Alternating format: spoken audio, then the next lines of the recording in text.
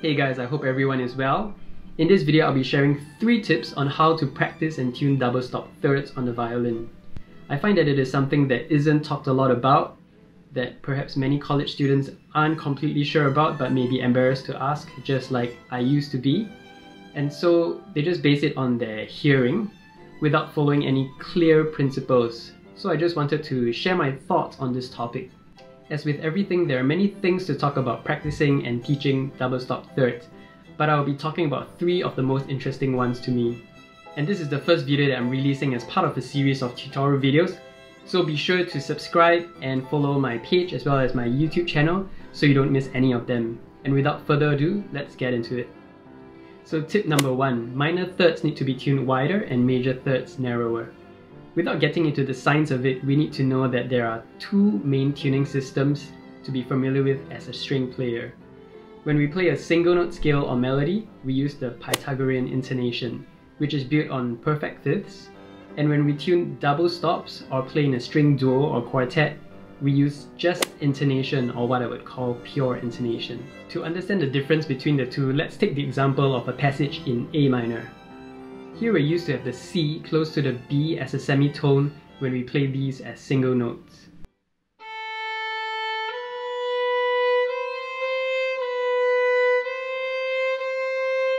However, when we play this C as a double stop with the open E to form a major third, this does not sound completely in tune.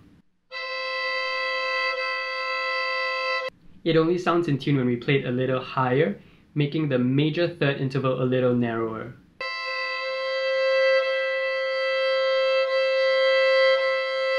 Let's now take the example of the C sharp in A major. Here we're used to have the C sharp close to the D as a semitone.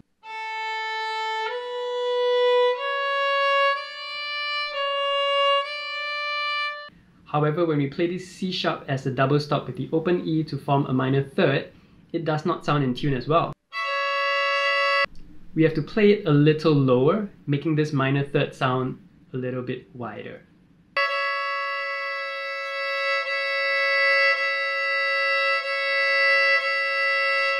So just remember that major thirds have to be tuned narrower and minor thirds have to be tuned wider.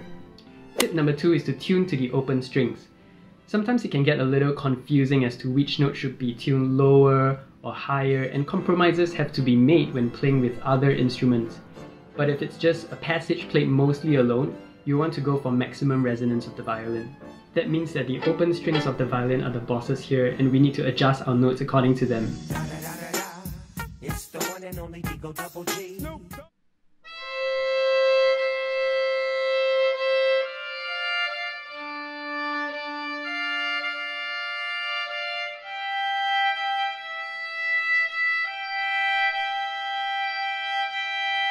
If we always reference back to the open strings of the violin, we can get the maximum overtones from the violin because of sympathetic resonances. And check out my score tutorial video for more on that. And with this, the whole violin will be ringing and vibrating freely, which is what we want to sound in tune. Tip number 3 is to practice with rhythm and repetitions. Now that we know what to listen out for and how to tune double stop thirds, we need to practice such that we have enough time to tune and also have smooth and accurate transitions to the next double stop. To achieve this, I would recommend starting to practice with long tones, and when it is in tune, we add a repetition on the change of bow, slurring it to the next double stop, kind of like a dotted rhythm.